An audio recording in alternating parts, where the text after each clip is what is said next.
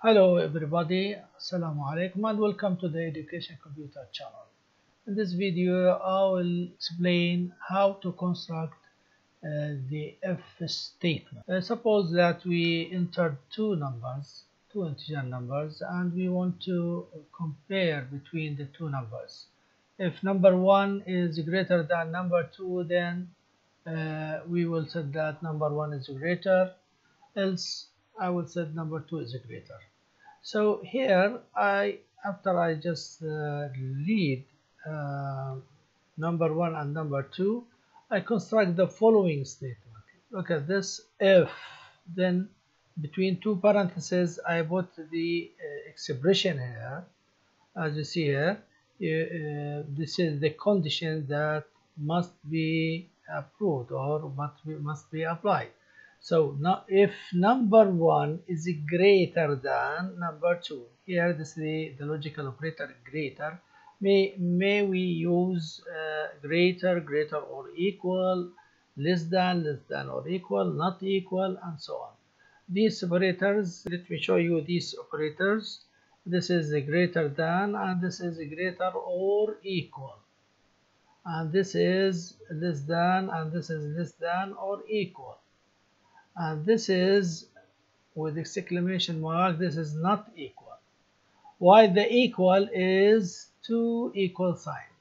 If I want to ask or compare between two values and we want to set if they are equal, so we want to put two equal signs. Okay, so here I put if number 1 is greater than number 2. This is a one expression, one condition that we want to check. If it is true, then I will apply the first statement here. If it is not true, so I will apply what is after else. So what is after else? This statement. So if this is greater, then I will show this message: number 1 is greater. If it is not true, so number 2 is greater. Let us run this to see it. So if I said this is 15 and this is 20, so number 1 is 15 and number 2 is 20. So who is the greater? Number 2 is greater. Suppose that we have not just a simple expression here or condition. Suppose that we have more than one condition. I prepared this code here.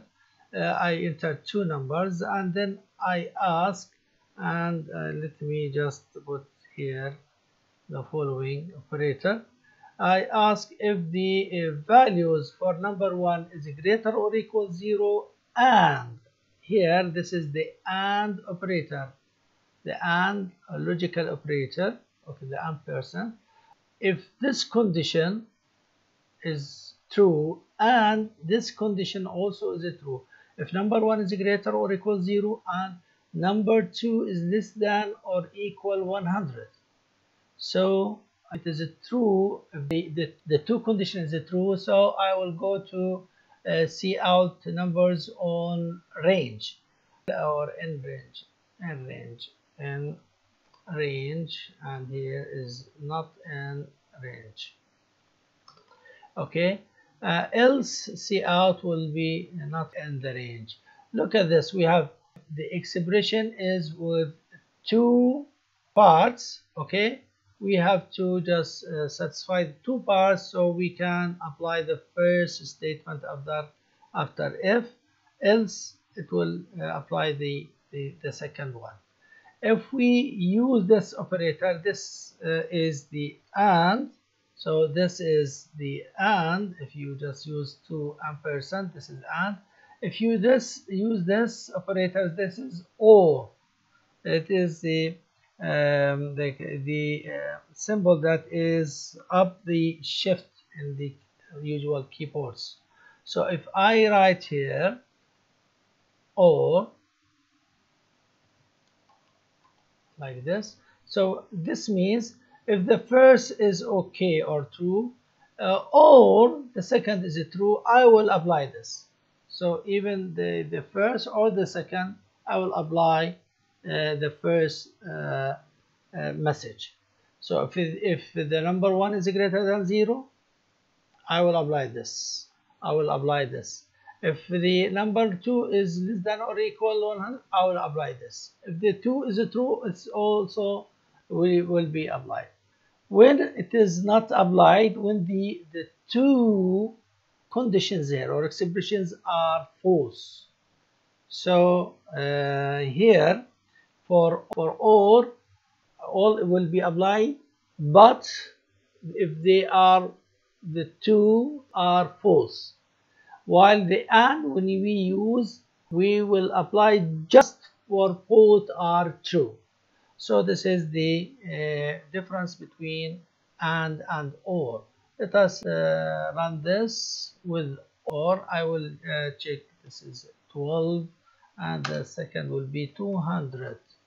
So will be in the range because I put or. So the first is okay, but the second is not okay. Let me just put and here and see the same input. So we have a 20 or 15 and 200. So this is not on the range because it does not apply the two conditions. Thank you for watching this video. See you next video. Bye bye.